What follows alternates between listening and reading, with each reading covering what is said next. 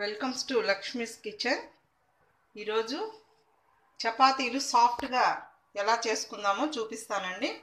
దానికి కావాల్సిన పదార్థాలు: గోధుమ పిండి 1 కప్పు తీసుకున్నాను, అంటే పెద్ద size cup. Butter 2 spoons, salt 1½ spoon, కలుపుకోవడానికి వాటర్. ఇప్పుడు ఎలా కలుపుకుందామో చూద్దాము. ఫస్ట్ సాల్ట్ వేసుకుందాము. చాలు. తర్వాత బటర్ బదులు ఆయిల్ కూడా వేసుకోవచ్చు, లేదు గీ వేసుకోవచ్చు, మిల్క్ కూడా యాడ్ చేసుకోవచ్చు. 2 స్పూన్స్ బటర్ వేసాము. ఇప్పుడు దీన్ని ఒకసారి అంతా కలుపుతామండి. ఈ బటర్ వేసిన దానివల్ల స్మూత్గా ఉంటాయి అన్నమాట చపాతీస్. ఇలా అంతా కలుపుకున్న తర్వాత కొద్దిగా వాటర్ పోసుకుంటూ చపాతీ పిండిలాగా కలుపుకోవాలి. కొంచెం వాటర్ వేసుకో.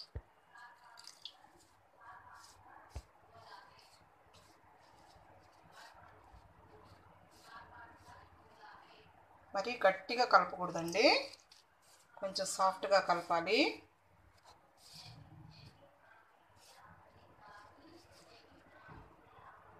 ఒక ½ అవర్ నానబెడితే చాలా స్మూత్గా వస్తాయండి.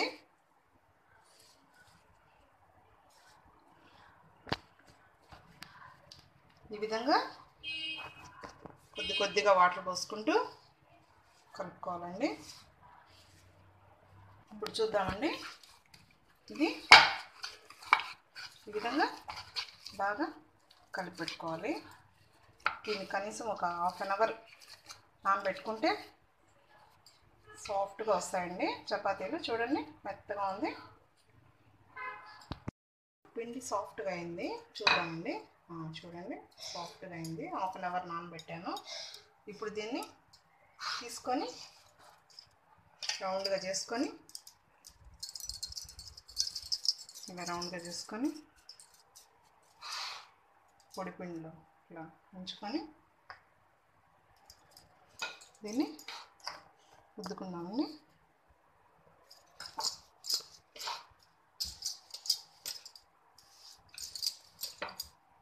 పలసగా రుద్దుకోవాలి రౌండ్గా.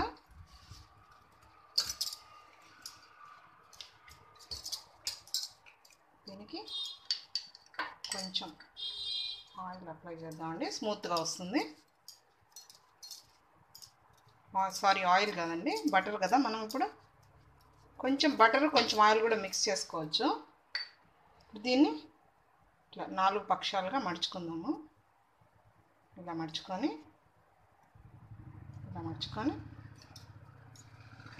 ఇప్పుడు మళ్ళీ ఒకసారి పొడిపిండి వేసుకొని దీన్ని ఇలా 2 సైడ్స్ తిప్పి మళ్ళీ చపాతీ రుద్దుకుందామండి.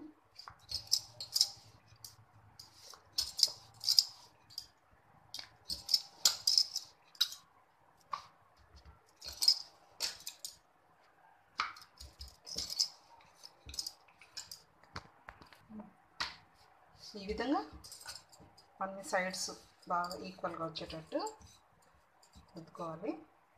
ఈ లోపల ప్యాన్ పెట్టుకుందాం. కొంచెం బటర్ అప్లై చేద్దామండి. ఇప్పుడు ప్యాన్ వేడెక్కింది, వేసేద్దాం. ఈ లోపల ఇంకో దానికి కూడా రౌండ్గా చేసుకున్నాను. అంటే ఇది ప్యాన్ కొంచెం చిన్నగా ఉంది కాబట్టి నేను స్మాల్ సైజ్ చేస్తున్నాను. మీరు కొంచెం పెద్దగా కావాలంటే కూడా చేసుకోవచ్చండి. పొడిపిండి వేసుకొని వేసుకున్నాను. ఇది అప్పుడే ఆయిల్ అప్లై చేయకూడదండి, 1 సైడ్ కాలిన తర్వాత తిప్పుకొని మళ్ళీ అప్లై చేసుకుందాం.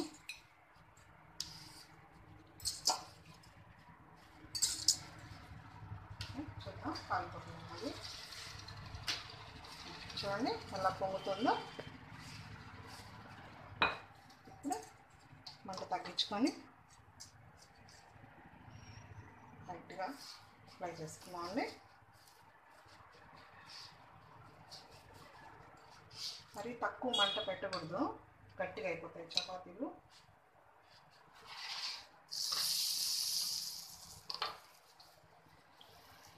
తగ్గించుకుంటూ ఎక్కించుకుంటూ చేసుకోవాలి, లేకపోతే మాడిపోతాయి.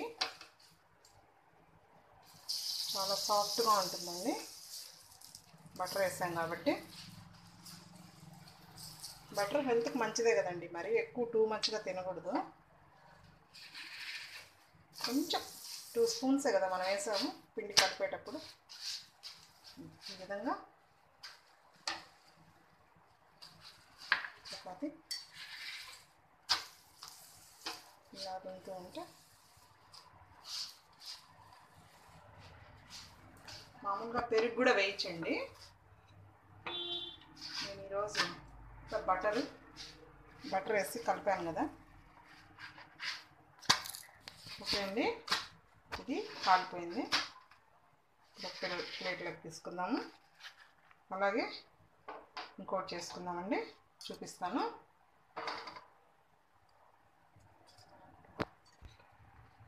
ఇప్పుడు రెండోది కూడా రుద్దుకున్నాం కదా. ఇప్పుడు అది ఒక పొరే రుద్దాము. దీన్ని ఇంకొకసారి కావాలంటే మడుచుకోవచ్చు, అది ఎట్లా చూపిస్తాను. మడుచుకొని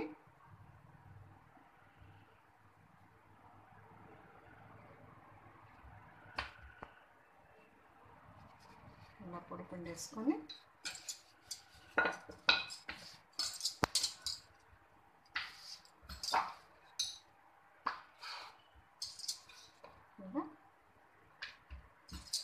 రుద్దుకొని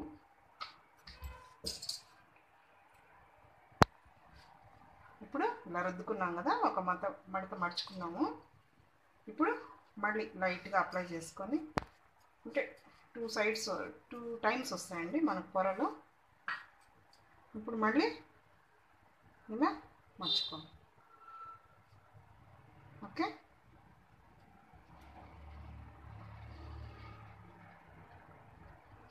ఇప్పుడు మళ్ళీ పొడిపిండి అప్లై చేసుకొని మళ్ళీ రుద్దుకుందాం. ఇలా మళ్ళీ ఒకసారి వేయించుకోవాలి.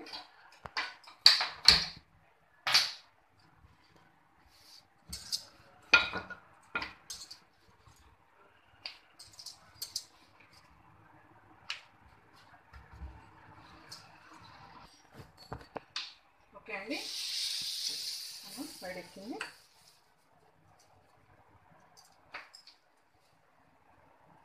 ఇప్పుడు కాల్చుకుందాం దీన్ని.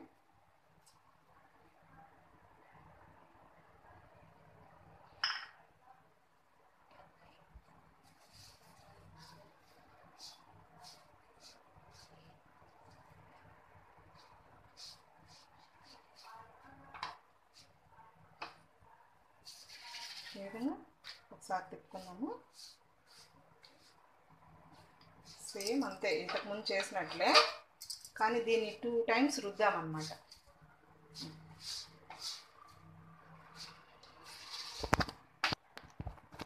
ఇప్పుడు బటర్ అప్లై చేసుకున్నాం. ఊరికే బ్రష్కి అంటిస్తున్నాను అంతే అండి, ఎక్కువ వేయడం లేదు. లైట్గా పైన కోటింగ్. మీకు కావాలంటే ఎక్కువ వేసుకోవచ్చు, మీ ఇష్టం.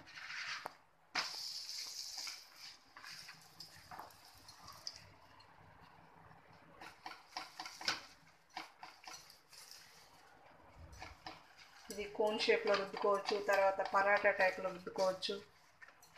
ఈరోజు పరాటా కూడా చేసి చూపిస్తానండి, ఆలు పరాటా ఎలా చేయాలో.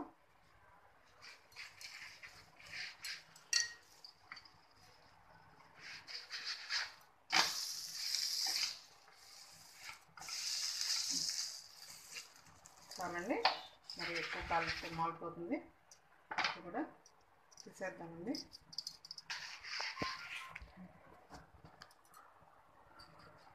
చూసారా అండి, చపాతీలు సాఫ్ట్గా రెడీ అయ్యాయి. చూడండి, చాలా స్మూత్గా ఉన్నాయి. దీన్ని పన్నీర్ బటర్ మసాలా కానీ, చికెన్, తర్వాత చోలే మసాలా దేంతో అయినా తినచ్చండి. ఈ విధంగా ట్రై చేసి చూడండి, ఎలా ఉందో కామెంట్స్ రూపంలో తెలపండి. లైక్ చేయండి, షేర్ చేయండి, సబ్స్క్రైబ్ చేయండి. ప్లీజ్ అండి. నా వీడియో కనుక మీకు నచ్చినట్లయితే కామెంట్స్ రూపంలో తెలపండి. ఓకే అండి, బాయ్ అండి. Thank you for watching my video. Thank you.